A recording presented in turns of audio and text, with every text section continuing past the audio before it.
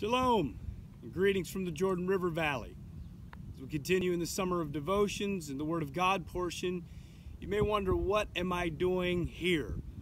I could be up the road in Jerusalem, enjoying a cool breeze, but I'm here in the desert, sweating. Well, I'll explain that a little later. Seemingly today, more than ever, there's an attack on the Word of God. In separate conversations this past week, I encountered this thinking firsthand.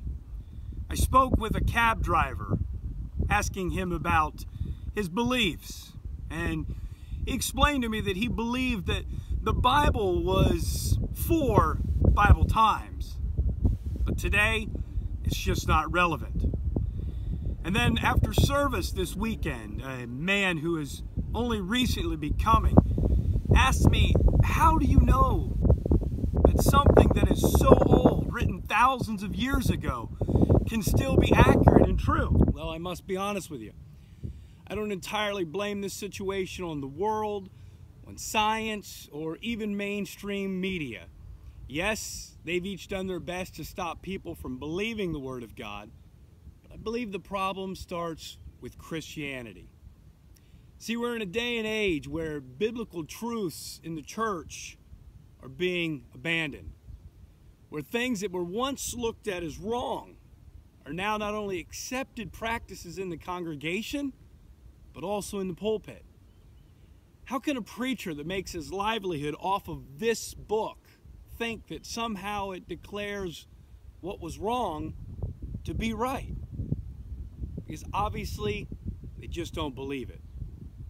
With terms like textual criticism, Textus Receptus, and all sorts of other attacks on Scripture, instead of most pulpits taking a stand, they've cowered under social pressures and believed lies. In fact, let me explain something that is quite frightening. In 2011, a leading information gathering group known as the Gallup polls in the United States did a poll of random Americans, and they discovered that only 3 in 10 Americans interpret the Bible literally, saying it's the actual Word of God. 30% of Americans is all that believe that this is the inspired Word of God. That's 20% less than believed when I was growing up, and probably way less than that when my parents were growing up. Here's the problem with those decreasing numbers.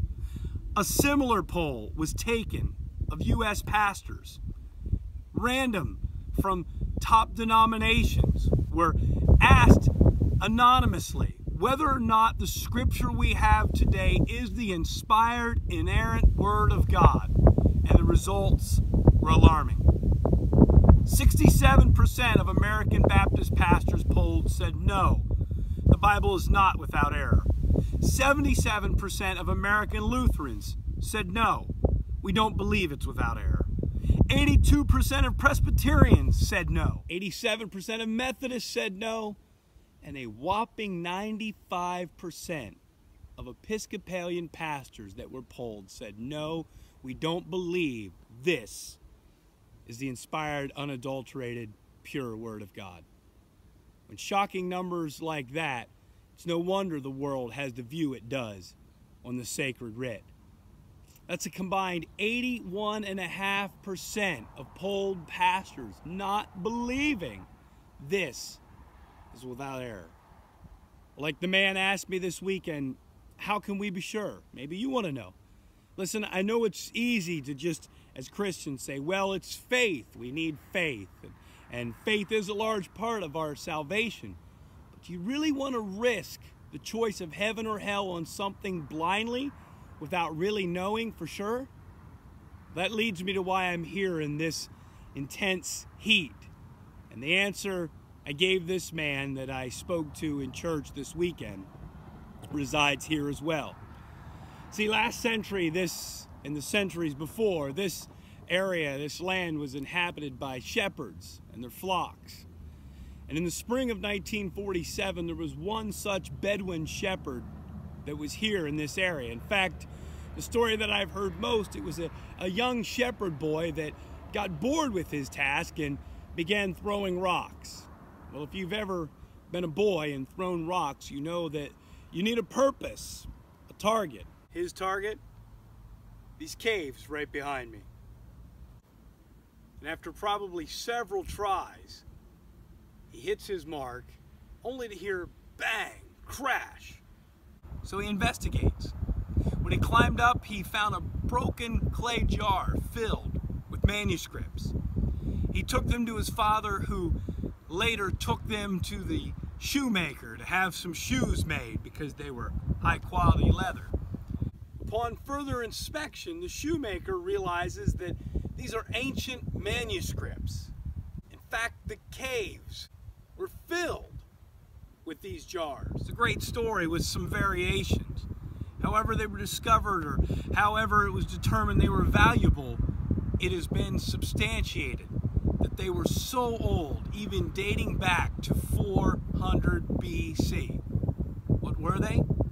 The Dead Sea Scrolls, of course, the books of the Bible. And the amazing thing is that with the exception of Esther, every book was there and remarkably accurate to what we had. Now, with Esther missing, you may say, do I believe that Esther is not inspired? No. In fact, there were scrolls that just couldn't be read, and quite possibly that's where Esther was, or for one reason or another, maybe it was just not added to that collection. It's a collection that dated back to the 1st century, after all. The bottom line is when Isaiah states, the grass withereth, the flower fadeth, but the word of our God shall stand forever, he wasn't just kidding. Nearly 1,900 years, those scrolls stayed preserved in that cave. Preserved for the time where the Word of God was being attacked so vehemently. Discovered just at a perfect time to show the validity of the Word of God. So you ask, how could it be so accurate to today's version? Well, those that made the copies of the Bible were known as scribes, and they had strict guidelines to follow, some of which were as such. They could only use the cleanest of animal skins, both to write on and to bind manuscripts with. Each column of writing had no less than 48 and no more than 60 lines to show uniformity. The ink had to be black and of special recipe to keep it from fading and to allow it to withstand the tests of time. They had to verbalize each word aloud while they were writing, as not to make mistakes. There had to be a review of each manuscript within 30 days, and if as many as 3 pages required corrections, the entire manuscript had to be redone. The letters, words, and paragraphs had to be counted, and the document became invalid if even 2 letters would touch each other. The documents could be stored only in a sacred place, a synagogue, mostly. And no document containing God's word could ever be destroyed. They were stored or buried, kept in a synagogue, or sometimes a cemetery, or sometimes a cave. With this handling of the Word of God, they knew its importance of it not being added to or taken away. Centuries, millenniums even, God has been preserving His Word. Simply, His Word cannot be destroyed.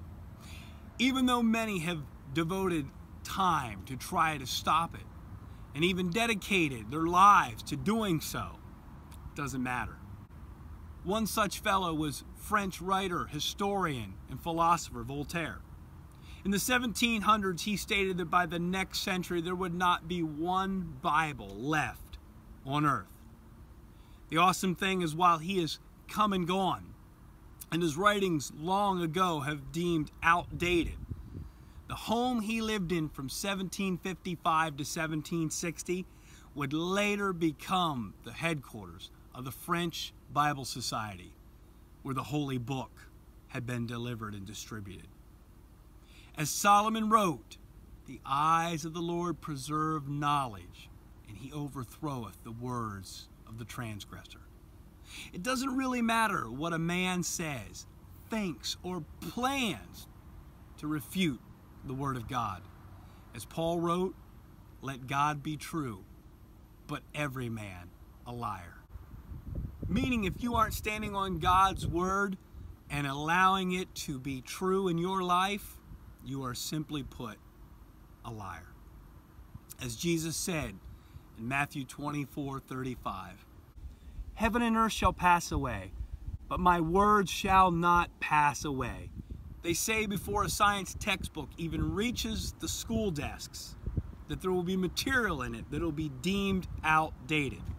In fact, if you stacked the science books from just last century that are considered outdated, they would reach miles into the sky. And while they are rewritten and rewritten and rewritten, the Word of God says it is written. Over and over and over again, it is written.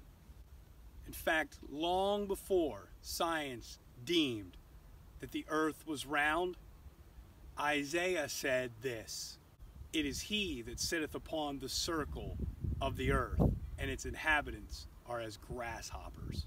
The difference being, the Word of God is not man-made, but it's God-breathed. That's why Peter wrote, for the prophecy came not of old by the will of man, but holy men of God spake as they were moved by the Holy Ghost. That's why God's word cannot be destroyed by man, because man didn't create it.